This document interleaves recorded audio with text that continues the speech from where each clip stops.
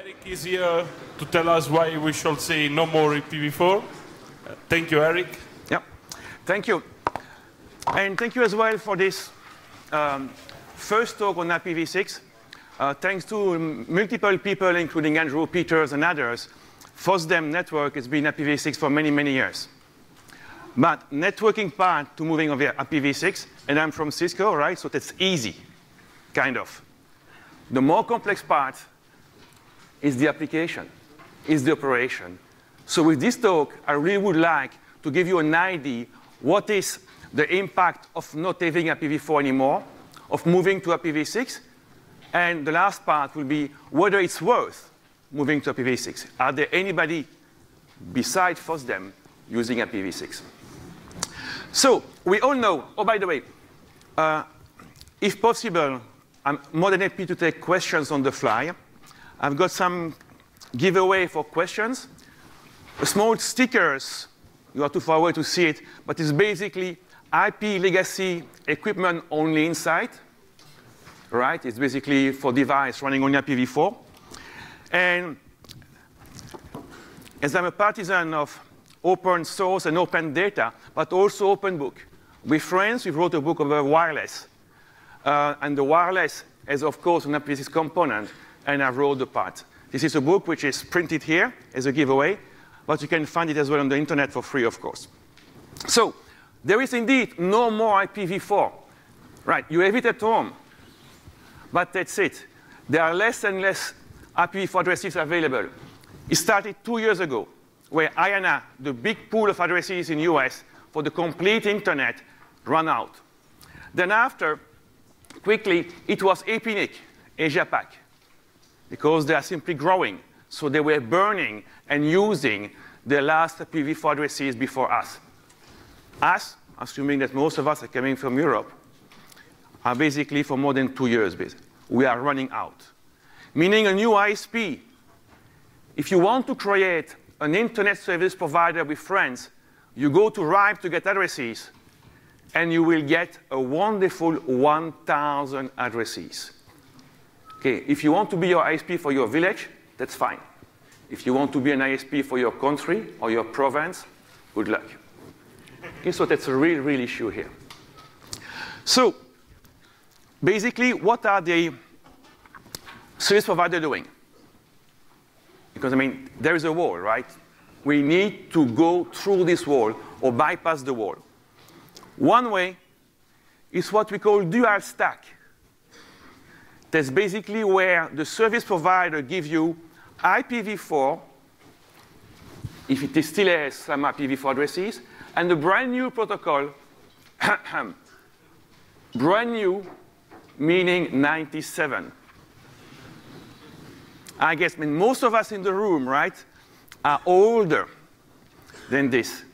But I got sons that are younger than Ipv6 and older as well. So it's not so young. Okay, so somehow the internet community has failed, honestly. And I mean, a couple of us are working in the IETF, which drives the standards and the deployment, and we failed to push it further. And anyway, so Ipv4, Ipv6 are there. There's one way of running them on the network, dual stack. Or second technical solution, which is the easiest one. And we all know that people, when they got a long-term fix, which is slightly more complex, or a short-term fix, which is easy, we take the short-term fix easy even if it's dirty. The short-term fix dirty, that's shared Ipv4. That's basically doing NAT on the large scale. I shall come back on this. The third step is Ipv6 only. So running the new protocol only, and accessing the Ipv6 internet only, and accessing the Ipv6 content only. Currently, it's a kind of a dream. Most operating systems can do it, not all applications, far less networks. And the content is not yet there. This network, with the name of Ipv6 only, thanks to Andrew and the others, is not actually Ipv6 only, because at the edge, as soon as you reach the internet, you can go back in Ipv4. right? So it's not an IPv6 only, but it's already a good experiment. So most of the service providers will try to do dual stack. And I got 2 slides on this. On the left-hand side, assume that's your home, where you have on the left box your router and all the PCs which are there. Okay? And on the internet, you have Ipv4. But now, the service provider is running out of Ipv4 addresses. So he needs to share, right? So that's easy. If you are receiving, you are 5 friends working late, and you order only 2 pizzas. If you have 2 big pizzas for 5 people, that's OK, right? If you cut it in enough pieces, everyone has got enough. Now, if you are 5 and you order a small pizza, that's where the problem is. Okay? Or else you go to the cellar or to the fridge and you get beers and the problem is fixed, right? And basically the beers, that's IPv6. I mean, kind of, right? It's Sunday after all. So but basically here, we have an issue. We need to share. So the service provider is running out of resource, right? It doesn't have enough IP address. So it will share it. It will do the NAT in its network in big box. We call this carrier grade NAT. Carrier grade, it's simply because vendors like my employer can sell them for a lot of money. And others as well. Master is the same thing, right? We are even running Linux inside. And doing improved NAT, but anyway, that's NAT. Okay? So basically, you have an address here. It's translated once and twice. Wow. On this one, I'm pretty sure you can fix IP tables to do the right port forwarding to allow inbound connection, right, for your email server, your web server. Do you think the service provider will give you access to change the IP tables there? No, right? So we are in problem over there. It's basically called dual NAT. Now, if you add on the top of this dual stack, and that's what more and more service providers can do, because as you will see, if you are working only through this kind of NAT, it's not the internet as we know. The internet there is broken. They offer in green what I said, the beers, right? The green line is IPv6. And then there is no NAT at all, neither at the service provider nor at this box. Okay? Some people freak out because, hey, NAT means my security. Do you really want me to expose myself to the internet without security? I would say, haha, okay. If you rely on NAT for security, you're in bad shape. Different story. Everyone is behind the NAT, and most of the PCs, I mean, the one, not ours, right? But the one of our friends, mothers, father, and blah, blah, all of them has got viruses and are part of a botnet behind the NAT. A clear statement that a NAT does not protect you. But here, you don't have any NAT. And a lot of advantages we shall see. So, meaning that every content provider now needs to prepare itself to a world where, or application, right, where inbound connection to your application, to your content, can be like before, a single public IPv4 address per everyone, or a shared IPv4, or a mix of IPv4 and IPv6. Right? Multiple solutions, but you must be ready for them, your application, your servers. So we all know that there are only 65,000 TCP ports, right? And if the NAT is kind of naive and efficient, it means that per IPv4 address that is shared by the service provider, it can have only 65,000 connections, right? 2 to the power of 16. Now, if it's sharing this IP address by 1,000 subscribers, a couple of streets in downtown, it means that every subscriber has only 60 connections. I am a father of 2. I think we have 3 Androids, 1 Android tablets, 1 iPad. Everyone has got a laptop, plus a couple of devices. It's not enough, okay?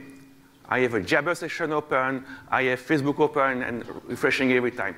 I need way more session. And we all know that Ajax relies on other session. Example coming from Japan. I mean, actually, it is the map of Brussels downtown. And you know, with Ajax, we are downloading tiles on Google Maps. Just using it as a visible example. If you are running out of connection when you create a new Ajax request or object, you cannot get a tile, and the map is empty. So on the map, you see it. Now, what if it's a game? What if it's an e-banking application when you only get part of the information? Your application, at least, must support that when it tries to get and open a connection to Ajax, it can fail. Okay, gracefully fail and display a warning there. Now, questions for you. I'm not sure whether you know what Speedy is. Who knows Speedy? Okay, so for the other half, right? Speedy is basically a TLS connection where you multiplex HTTP requests on the top of it. So all the Ajax connection of before on the background map will go over a single TCP TLS session. Okay, so you will not exhibit this behavior. But at some point of time, it will fail anyway. You can simply open more tabs, more browser windows, and that's it. Reputation now. And I don't know how much of you are working into the spam world. But to oversimplify, if you receive an SMTP connection to send you an email coming out of some countries, and again, just to take the obvious, like Nigeria, right, you may suspect it's coming out of spam. And some very specific IP addresses are reputed as spam because they are open relays, for instance, right, or they're part of a botnet. You do it per Ipv4 address, public. Now, if your host is behind this big carrier grade NAT, you are, the bad guy is there with 1,000 at a good guy. It brings the reputation of the shared Ipv4 address, the one used by these 1,001 people, when they go to the internet, as bad. Okay? So your good email could be marked as spam, not good. Or vice versa. The spam could be categorized as ham, as good, not good. How do you protect any server, in this case a web server, against user trying to do a DOS against you? Such as sending your request to your content management system for a search. How many search can you sustain per second on your server? Maybe 100, because it involves a couple of SQL behind it. Now, what if one guy is sending you 1,000 search requests per second? Normally, you look into your log and you block this Ipv4 address, right? So now, there is the issue of reputation again. If there is one bad guy behind the CGN launching this 1,000 search per second, you block it, you block the other customers sharing the same Ipv4 address. So you need to find something else. If it's web, you can use cookies, for instance, right? Or this is the case where a friend of mine, Ed, he was using his mobile phone and searching on Google simply. Google obviously needs to protect against those attacks. But what Google didn't know, it was mobile phone beyond the CGN. And there were most probably 100 or 200 people beyond the CGN doing the search at the same time. So there it was good behaviors of everyone, but it was tagged as an attack and blocked. Hence the catch-up, basically, to prove that you are a human. And the other part, I mean, all applications, most of them are good, well written, but they will be attacked at some point of time. If your application has some value, it will be attacked. And in some cases, you want first, of course, to make your application more secure. But in some cases, you may want to trace back to see who is attacking you. It becomes much, much more complex, right? Because an IP address doesn't mean anything. Service providers now need to keep the logs of the translation, saying, hey, this subscriber at that specific period of time used that IP address, as they do right now, and this TCP ports. Meaning now, in all your logs, even if you don't want to go to the IPv6 route, in all your logs, for whatever application you need, if you are logging the remote IP address, you also need to log accurate time and ports, the remote ports, TCP or UDP. So in case of an incident, we can trace it back to the source of the attacker. And that's basically what I'm explaining on this slide. If your application uses Apache, that's basically one way how you can configure Apache to log the ports. And that's basically in red what's happening here. So a friend from Yahoo ran this. Maybe you have seen this. That's a big thing. It's a CGN. And you see it's 100% loaded. And basically it means that on the left-hand side, you have multiple IP address, multiple subscriber, but they appear to the internet as a single one. And by the way, you are also losing your geolocation there. So if you look there, you see C, like Seattle, SGC, they are airport codes, right? Like San Jose, Oak, like Oakland. And you see as well here, bad guy, like the bad guy. And this bad guy misbehave. And that's what I've explained. What are you left to? Cutting everyone. That's basically the internet that we are heading to. Okay? It's not the internet we knew 3 years ago, 5 years ago. If you want to keep the internet we knew 3 or 5 years ago, we need to get the move and move to IPv6. So let's talk about it. OK, I tried to summarize IPv6 in one slide. So one thing is basically the same thing. It's like IPv4 with much larger addresses. Such thing like 128 bits rather than 32, okay, of use it will have impact. There is no NAT. Okay? I already explained it doesn't bring anything against security. It even makes things simpler, right? Because there is no NAT, less configuration. Everything which is simple is always more secure than something which is more complex. So it's security. Data link layer, no need to change.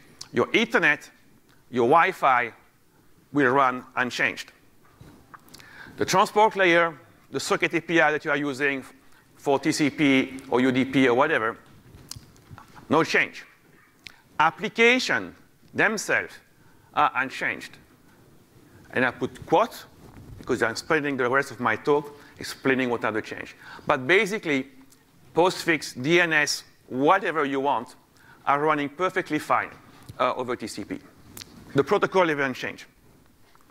So basically, it's IPv4. It's neither better nor more secure.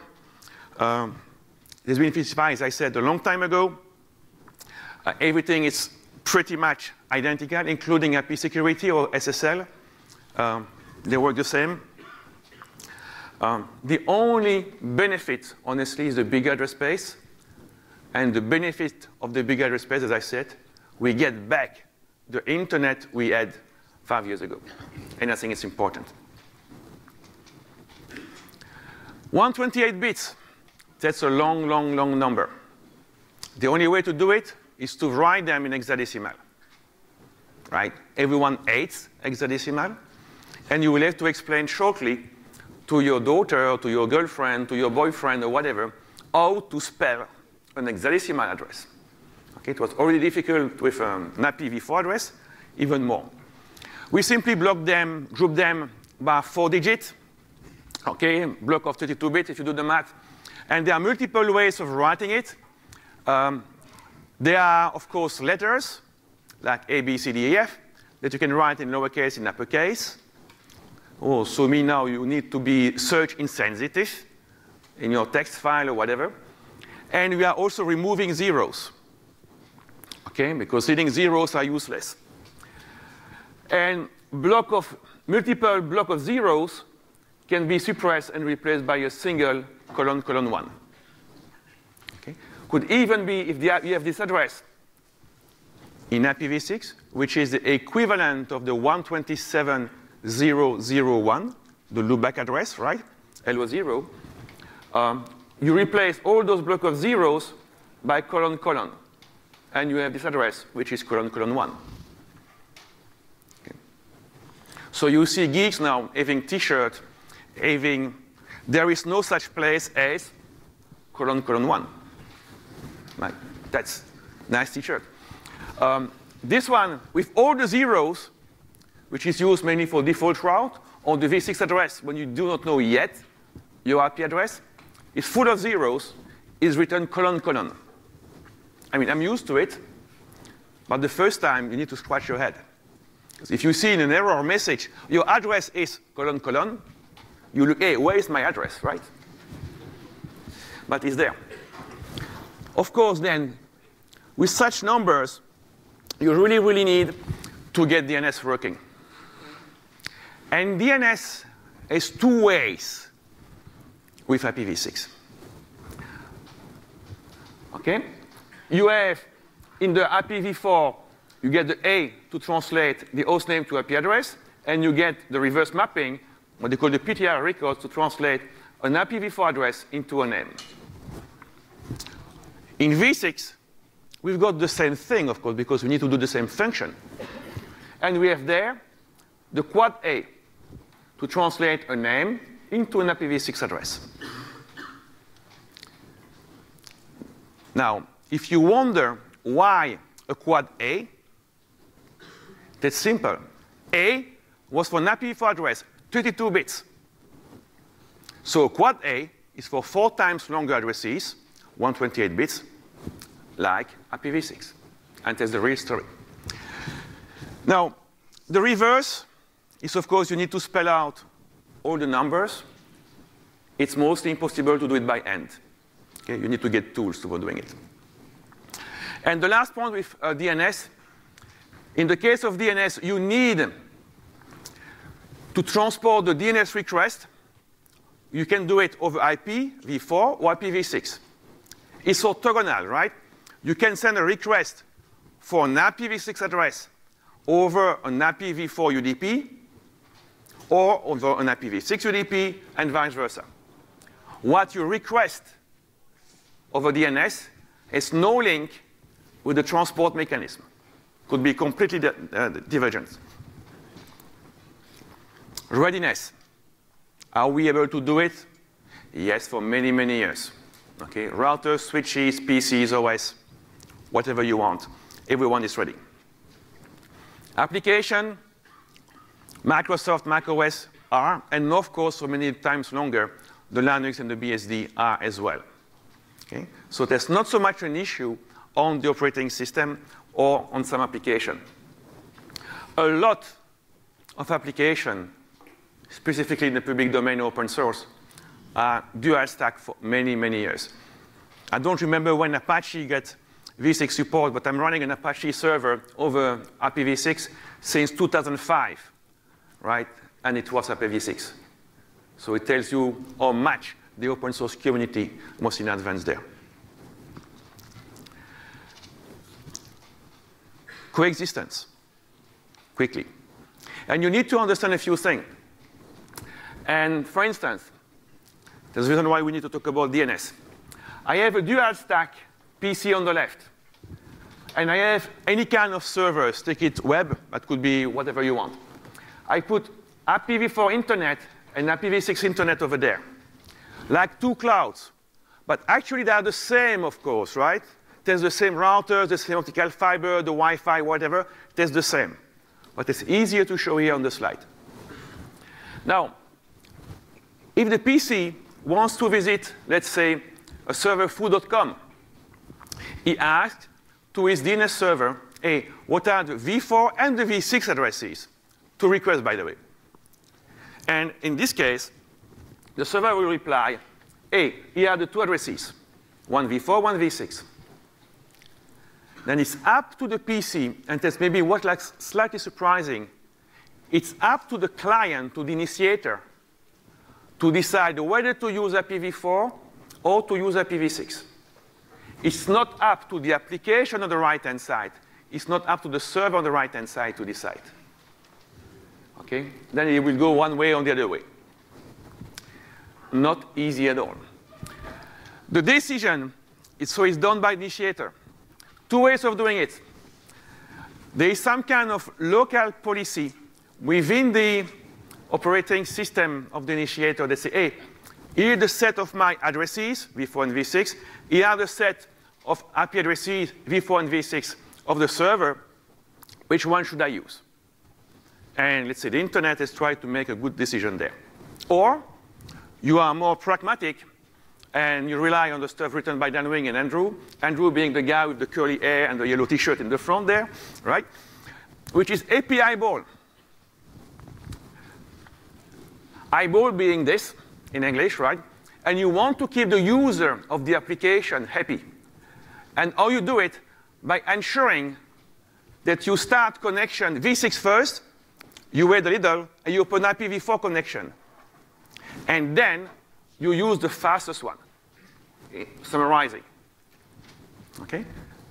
So if v6 is faster, you get v6. If v4 is faster, you take v4. If both of them are mostly equal, typically you go over v6.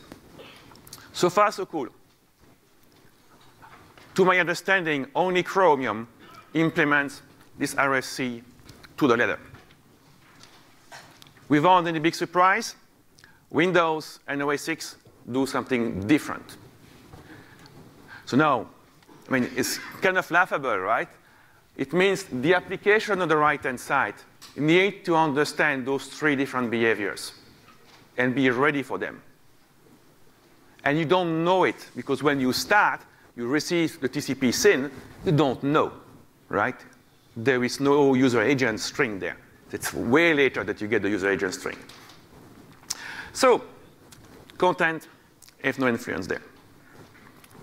So what you can do as well is using something called NAT64, and it's basically what the Wi-Fi team is using here, where basically you ask the address of the server.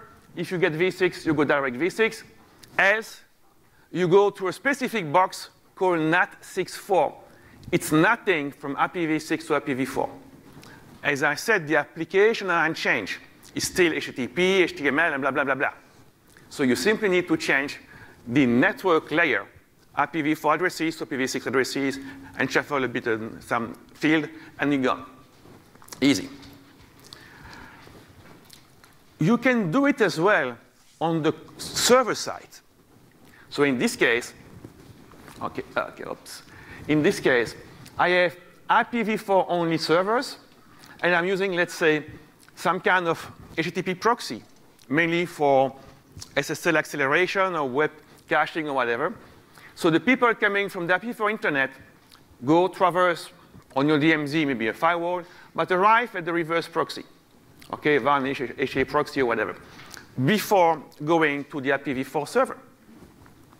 All those proxies, they are application proxies, so they can receive a connection over IPv6 on the left-hand side, do the proxy at the application layer, and connect back to IPv4. So if you know how to deploy a proxy in HA, proxy, or Varnish, or whatever, it's trivial to move your content, your application, to IPv6. So little excuse not to doing it. OK, anyway, the crux. Impact on the application. Multiple things. We shall see whether the package is there or not. That's basically the agenda of the next slide. As I said before, a lot of applications are ready for IPv6. I put, for instance, it's very complex in bind. You need to type this command. On SSH, you need to be sure that you listen to address colon, colon. Again, remember, colon, colon means full of zeros, meaning any addresses, basically. Okay, so don't be surprised, that's the way it's written. And in postfix, you need to say ANET protocols equal all. So very, very simple to configure. Are there any IPv6 only networks? There is this one here.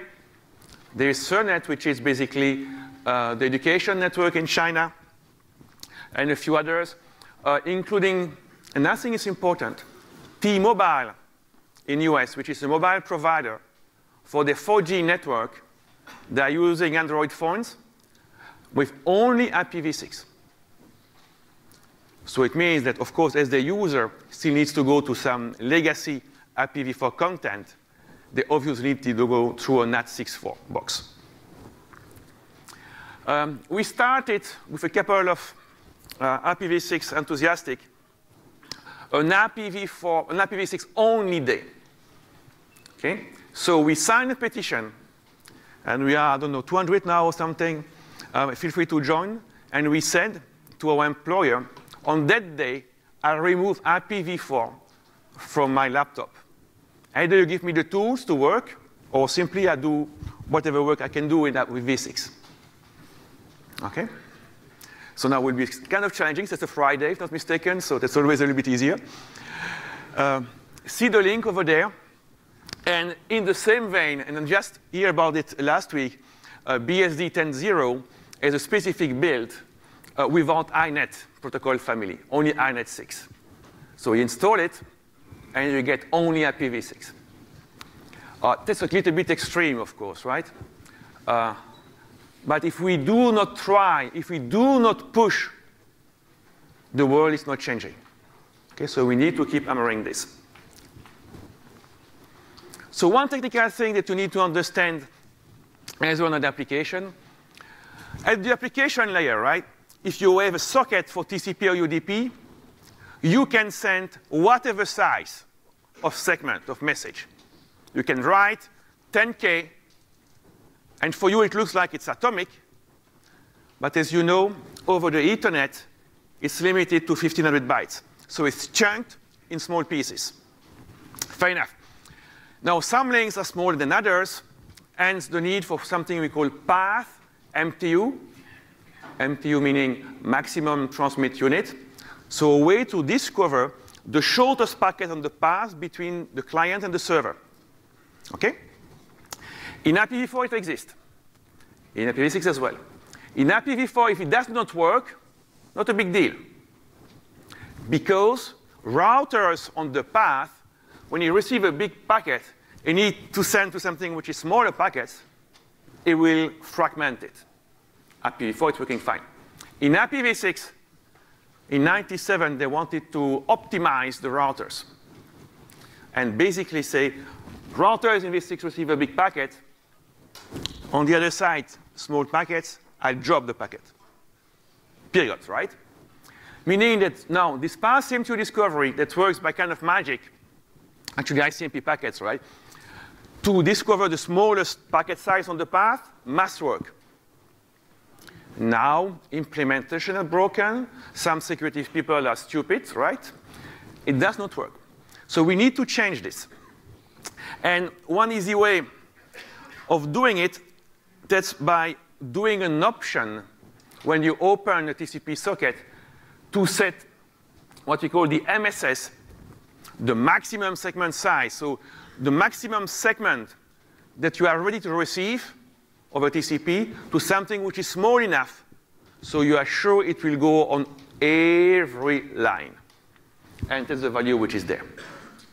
So it's commonly used by big content providers right now, simply because they don't rely on path CM2 discovery to work. v6, no more NAT. And I think that's the best things. Okay? We are now open to a real peer-to-peer communication, whether it's BitTorrent or real phone or video, whatever. Now, every time you place a phone call, a SIP call, or whatever, you are behind the NAT. You cannot really traverse it. you always go to somewhere in the cloud to act as a relay, right? If you're using Skype, for instance, bingo, the relays are in Microsoft. Do you want to place your call going through Microsoft in the US? It's up to you, right? But with NAT, you had no choice but using relays. In IPv6, there is no NAT. So if the gentleman there wants to talk to the gentleman over there, they go direct without going to a third party. That's wonderful. And to come back on Microsoft, right? At least for once, there was, they've been smart multiple times. But something where they're pretty smart regarding V6, their new Xbox relies on V6 simply because they want to go direct for gamers. It's always shorter if you go direct than if you go by a third party. There's a reason why they want to support, they do support V6. Also, NAT, if you have an application doing NAT, okay, and using TCP, NAT device need to keep states, need to remember, hey, this address and this port talks to this address and this port. And of course, it's memory. If there is no traffic, they remove it. So your application right now needs to send keep alive over TCP, right? Every few minutes, simply to keep this state in the NAT device up, prevent it to be being removed. Now in IPv6, there is no NAT, so there is no need to send those keep alive. And we made some experiment in a different framework about the battery life of a mobile phone, whether you are keep alive and sending radios. It changed a lot, dramatically, if you want to send keep alive quite often, or you don't send keep alive, because you don't need to try to maintain state in your NAT IPv4. So really important. Now, when writing application, you need to be aware that the IPv6 addresses are much bigger. Okay, looks obvious. So you need to have a screen which allows the input and the output of V6 addresses. Same for the configuration file. If you store it in SQL database, you need bigger field. Your lock need to understand it. Looks easy.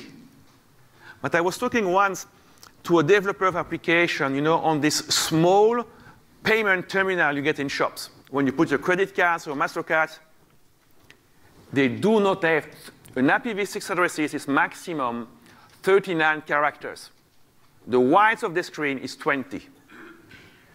OK, you can tell me, it's easy, right? We can write it on 2 lines. After all, I mean, we tried it. The keyboard now. How many keyboards have you seen on those machines? Hexadecimal. Right? None of them. It's 0 to 9. There is no A, B, C, D, F. Okay, now we can again, right, like SMS, right? Press twice to the 0 and you get A. Press 3 times to the 0, you get B or whatever.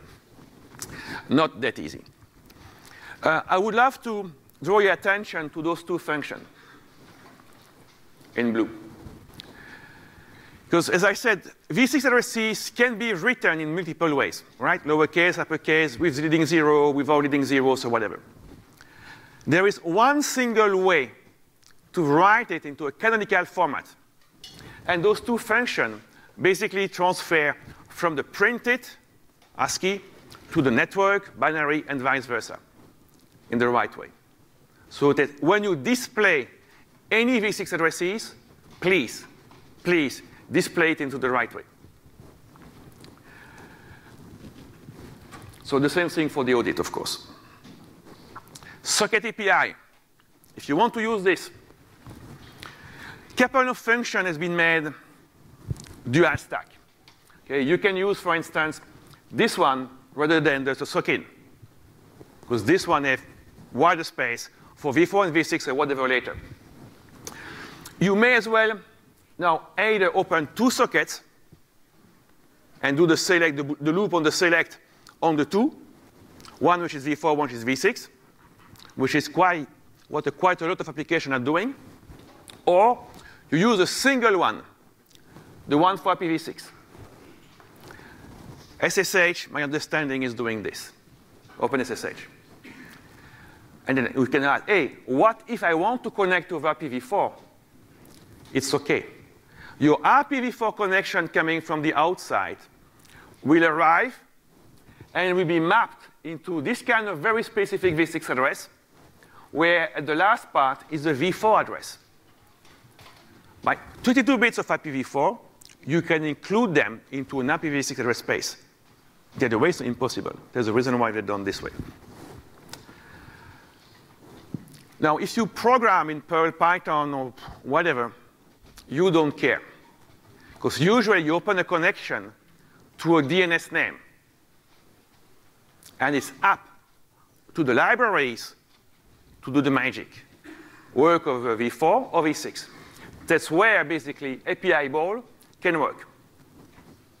But we have seen that API ball depends somehow upon the underlying operating system as well.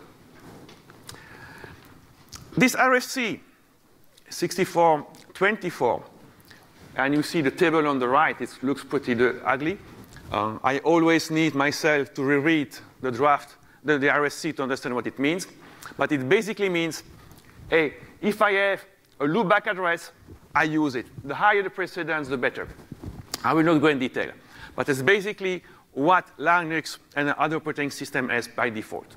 And you can change it locally. So if your application is doing the right system call and library call, it will be processed by this library, at this table. OK. Are you losing your time this afternoon or not? Is there any IPv6 on the outside? First, I will encourage you to use this Ipv4, which is you install it on Chrome, or there are variations for depending upon the browser. And it displays here, this page has only been received on IPv4, the big 4. In red, of course, right? If it's in 6, this is in green, right, as usual, and others. So you can really see what's happening. I really encourage you to see it because you see more and more. I mean, all the YouTube, the Gmail, the Yahoo, the Wikipedia, and so on, and Facebook are over v6. So a huge amount of websites are over v6. OK. How can we measure? And that's basically what I'm spending a lot of my time here. One way to measuring it is to measure the subscribers. How can we measure home users? We rely simply on big websites. And the biggest one doing it publicly is Google. And basically, what they do, they insert a 1x1 pixels, outside of the frame with a negative positioning, so you don't see it if it fails or whatever. And the pixel, you basically are fetching 3 of them. One which is on an IPv4 only server, one which is an IPv6 only server, and one which is on the dual stack, right? And you add basically a random number behind. So now, if the user fetch the v4 and the v6, is dual stack. If he fetch only the IPv4, it's single stack v4. If he fetch only the v6 image, it's on the v6 only network. Very simple. And you can get statistics on this. I shall come back on other mechanisms there. That's basically what I said on the 1x1 pixel. So what does it give? Those are the public numbers from Google. And they are quite nice. They are also, in some point, very much open data.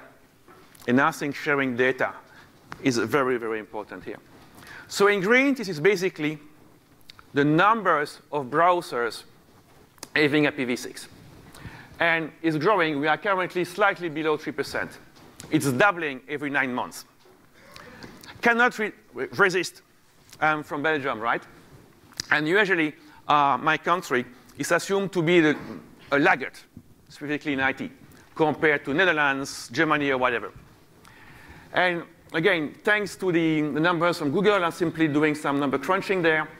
And if you look about the purple one, this is Belgium, where we have just slightly 9% of the users.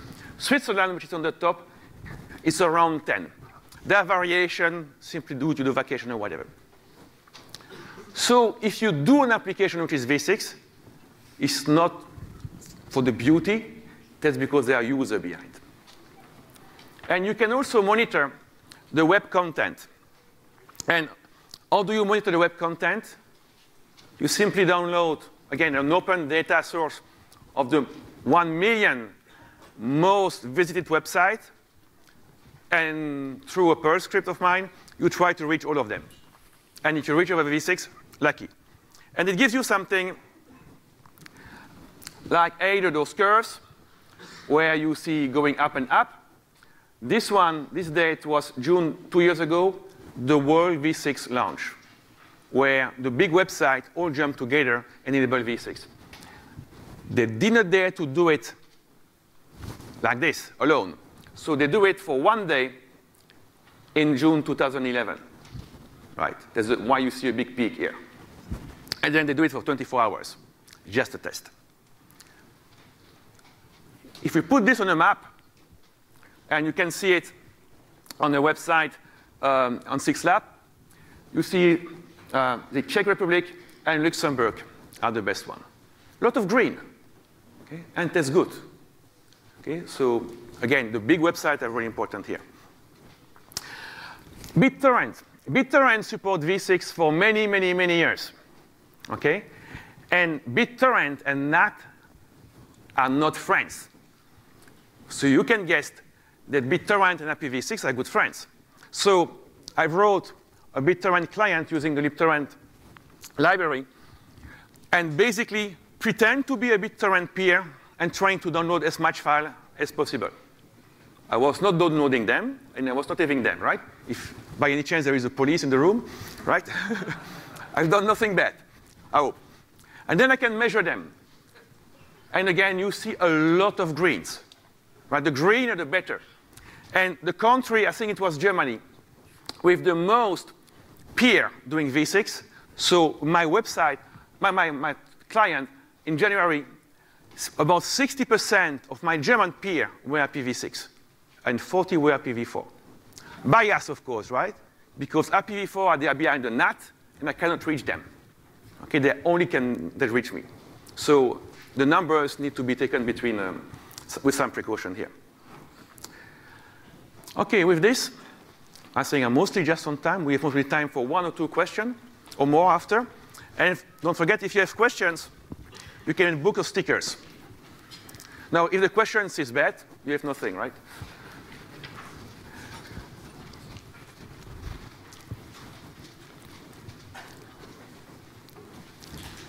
Good afternoon. What do you think about NAT66? OK, there is the question is about NAT66. OK, can we do NAT from IPv6 to IPv6? Then the question is twofold. The ITF has standardized an IPv6 network to another IPv6 network. It's mainly for multi-homing and this kind of stuff. But the ITF has not standardized something like a complete IPv6 network to a single IPv6 address. So there is no NAT66 like the sense of NAT in IPv4 on purpose. Now, to be honest, customers ask it. So vendors like my employer and others do it. But it's not standardized. Okay, and it's bad. It's bad. Okay? Okay, I need to get my salary paid, right? So I'm OK with it. So drop a book afterwards. How do I get my internet provider to give me Ipv6? OK, how to push your your ISP provider to get IPv6? So first, if you want to try, and that's what I've been doing, there are multiple what we call tunnels provider, like Hurricane Electric or 6XS. Okay, look for tunnel brokers, you'll find it. Basically, you install something on your Linux box, and then all your network at home or at office goes to your Linux, put all the V6 packets into an IPv4 packets, and send. Working fine. It works for me for many years. How to push your service provider? Maybe it is. I mean, from your accent, I guess you are from Germany. Austria. Austria, no luck. Yeah, sorry. Austria is not that advanced. No, asking, and asking, yeah. Another book for you if you want. Can I? Or and you drop the stickers, right, with IPv4 only for your provider. OK, sir. Can I? Sir, you said Japan's already run out. And how are they approaching it? Are they V6 only, or are they dual stack with N80 or something? Japan. They run out, you said. Yeah, on BitTorrent or? No, Japan itself. How do they give out the IP addresses? With the servers? Clients. The client. BitTorrent, right? No, just IP. How do you connect NAS? Let's do it offline. Anyway, thank you for your attention, by the way. Thank you.